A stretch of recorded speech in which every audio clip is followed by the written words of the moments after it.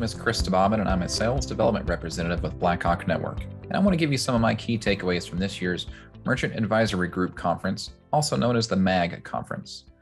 The setting of the event was actually hybrid, with some people physically in attendance and others, like myself, attending online.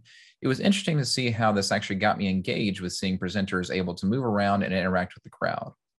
The first key takeaway I want to share came from the session about fraud and authentication KPIs. We got to learn that when trying to detect fraud, you need to be precise about what you're looking for, but you also need to allow for controlled experimentation. This allows for one to challenge different points of the purchase experience, try different tools, work to understand what different types of fraud look like, and most of all, try to find patterns. The next takeaway I want to share came out of the strategic partnership engagement session. There was a great discussion on how to find the right vendor for your needs. The technique I especially liked was the idea to create your own pitch deck to present to the vendor. So that way you can get your thoughts in order and make sure that what you want and need is heard. The keynote provided several great statistics regarding the US economy. One of the interesting points was around supply chain issues.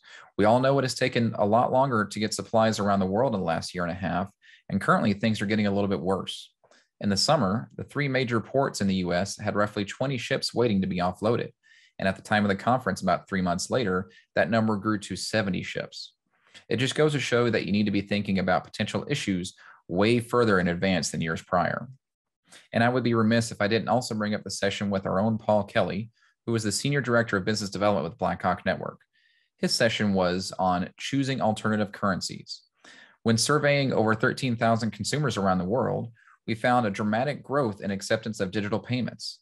Of those surveyed, 76% used PayPal, 63% were redeeming reward program points, and 60% were using digital gift cards.